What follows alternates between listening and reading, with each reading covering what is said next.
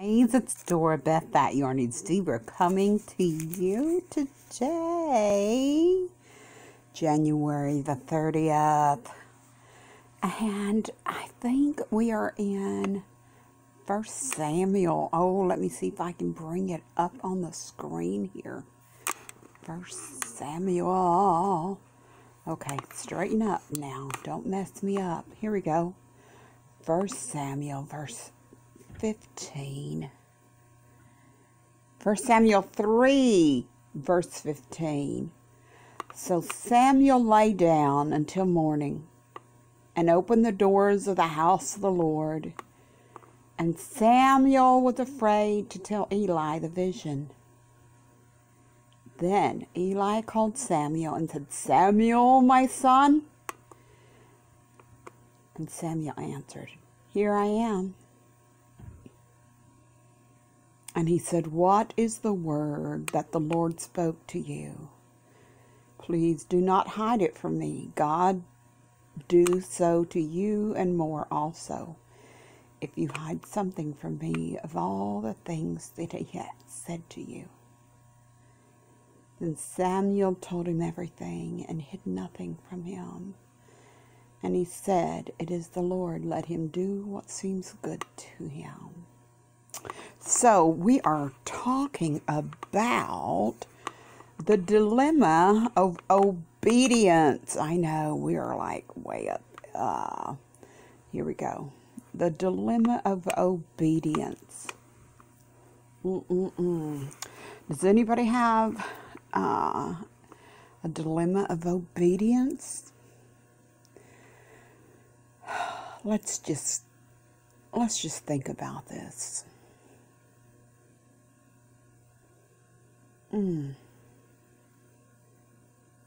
God never speaks to us in dramatic ways, but in ways that are easy to misunderstand. Oh my goodness.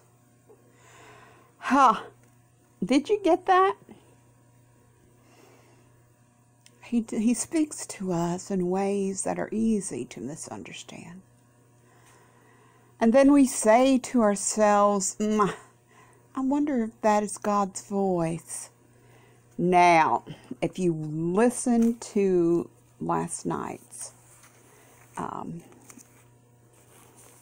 devotion, where I shared about the voice of God warning me when I was driving, I could have said, I wonder whose voice was that, and girls quit playing around in the back seat, but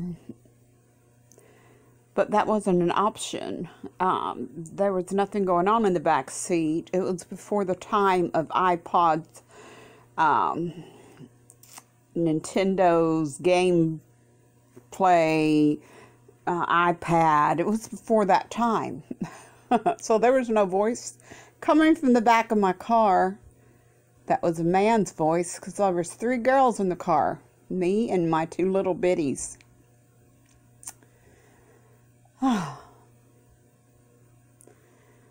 Last night, as we were reading from Isaiah 8:11, Isaiah said that the Lord spoke to him with a strong hand. That is, by the pressure of his circumstances. Wow, I had a circumstance and God had to tell me.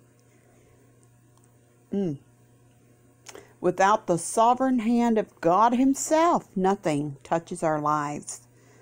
Do we discern his hand at work, or do we see things as mere, just a coinky dink, or that was just a mere occurrence? That wasn't, that you're trying to convince yourself that wasn't of the voice of God? Come on now.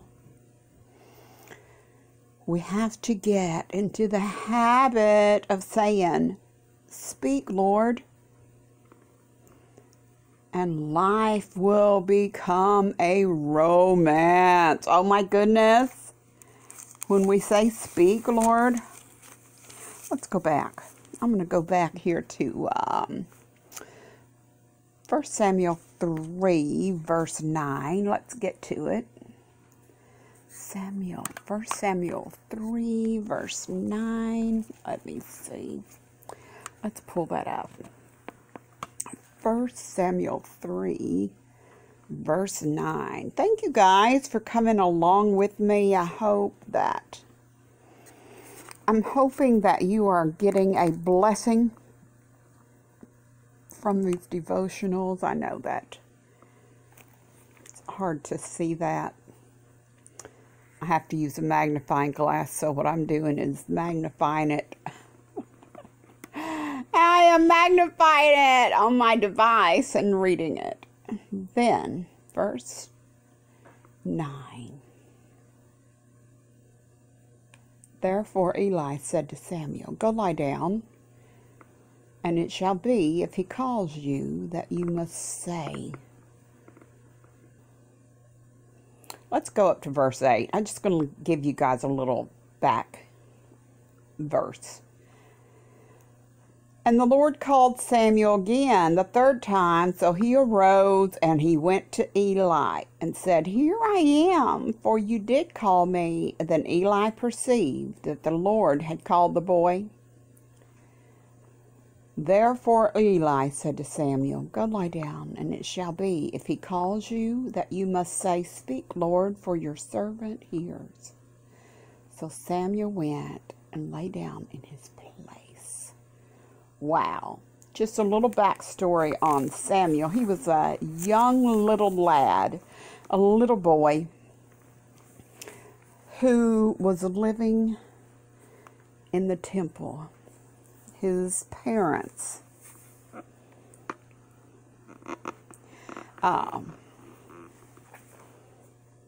gave Samuel to the Lord. Okay?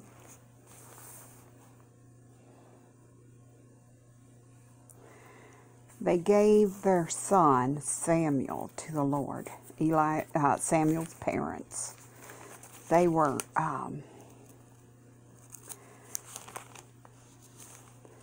begging for a child, and the Lord heard the cry of his mama Hannah. She was praying and begging for a child.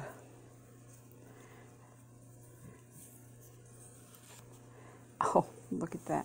Look at that beautiful Christmas ornament I found from my last child right there.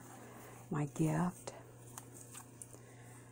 Autumn, December 14th, 2008. 6th grade. 11 years old. Wow, now that's... I'm talking of a child. Yes.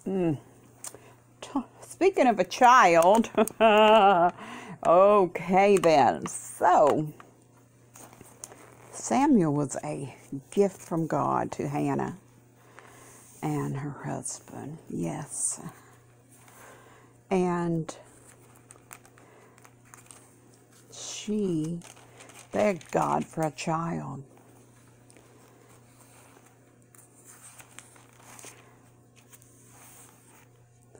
And that sweet, sweet Hannah, when she conceived,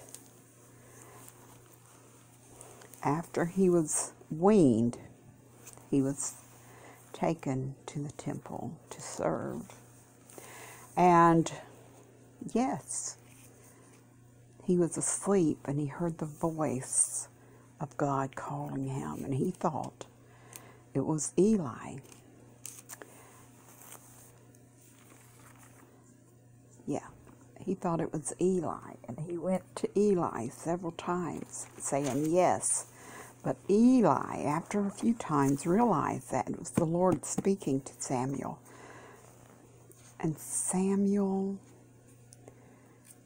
needed to say, Yes, Lord. He needed to say, Your servant is listening. Speak. Speak, Lord.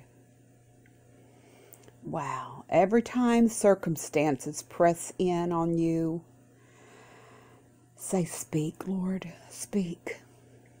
and make time to listen. It doesn't do any good if he's talking if you're too busy checking your text messages or doing something else. I mean, seriously. Chastening is more than a means of discipline.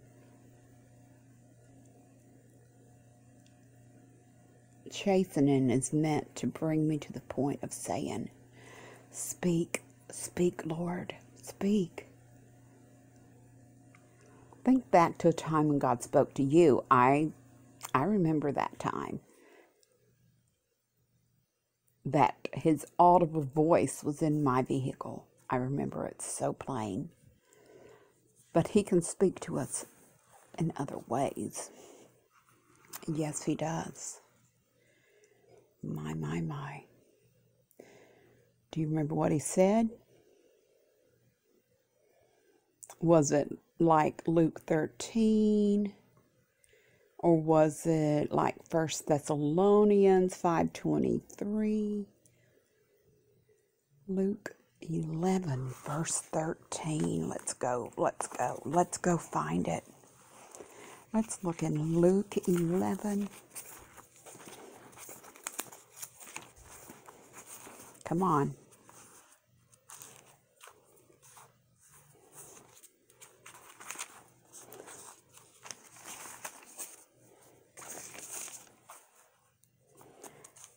Luke 11:13. Let's get to it.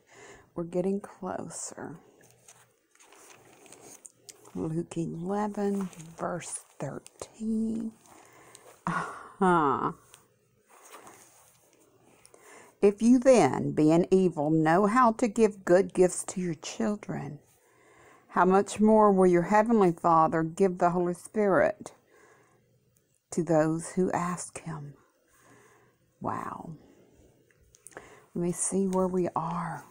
Keep asking, seeking, and knocking. Oh my goodness. Luke chapter 11, verse 13.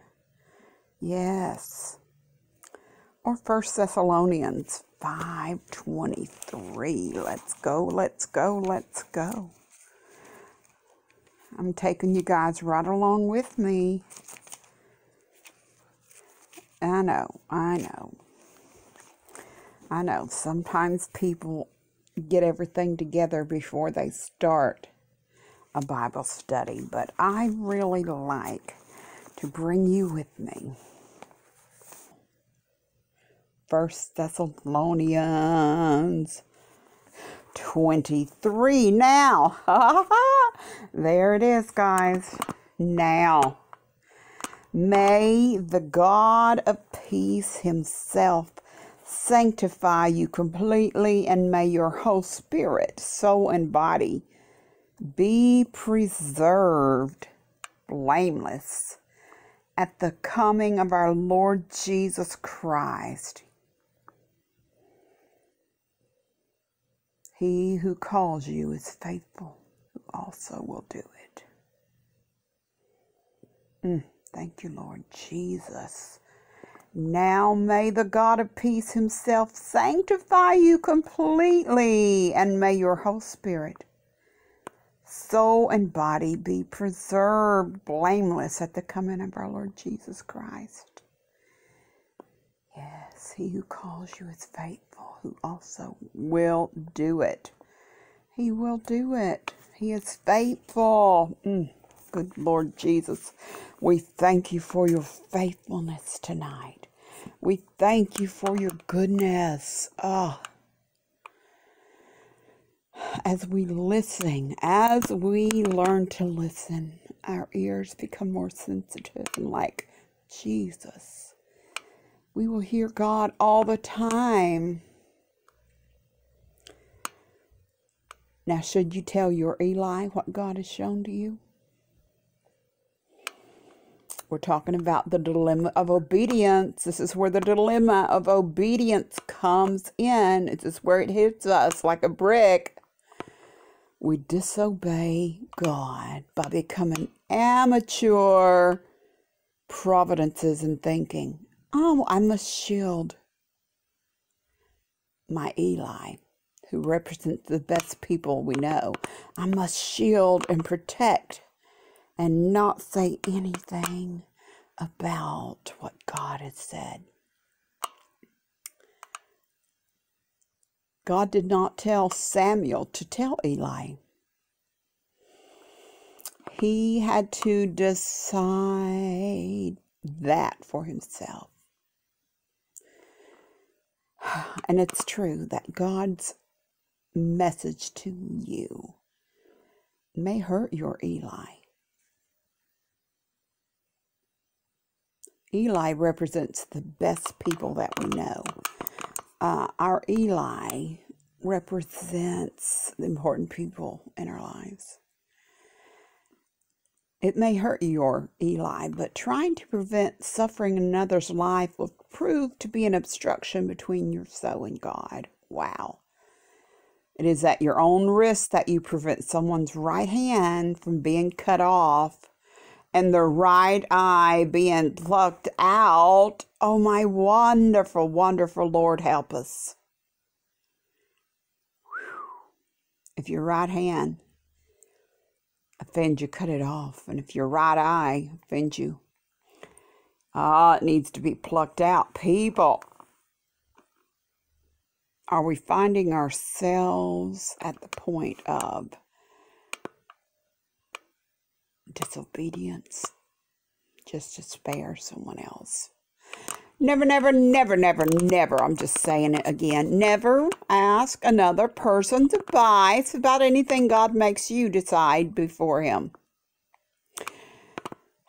We had this conversation a few weeks ago. If you ask advice, almost always will side with Satan. Galatians 1:16 says, I did not immediately confer with flesh and blood. In other words, I did not take what God told me and immediately run off and find somebody to tell them about it. I did not. Because I need to delve into His Word and pray about it.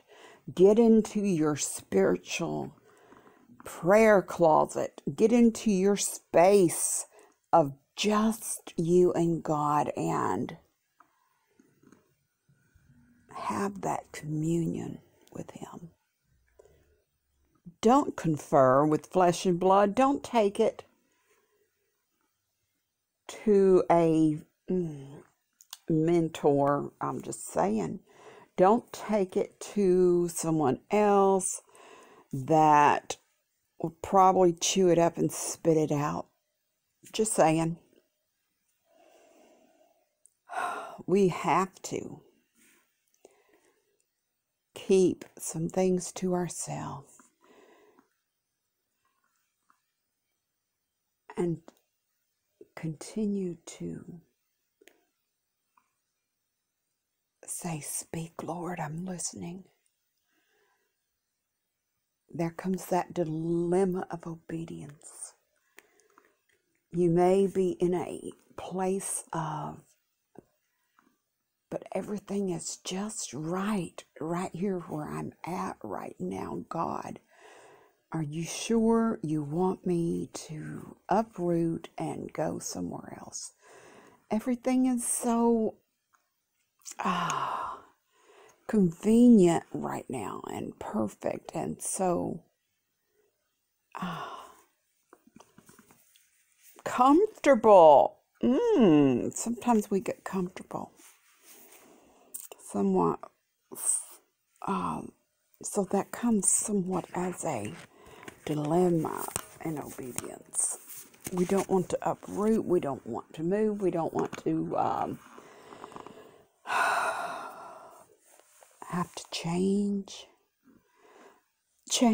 our address. We don't want to deal with that. Change our address. Change our location. change our, wow, yeah, that's the dilemma of obedience. But God,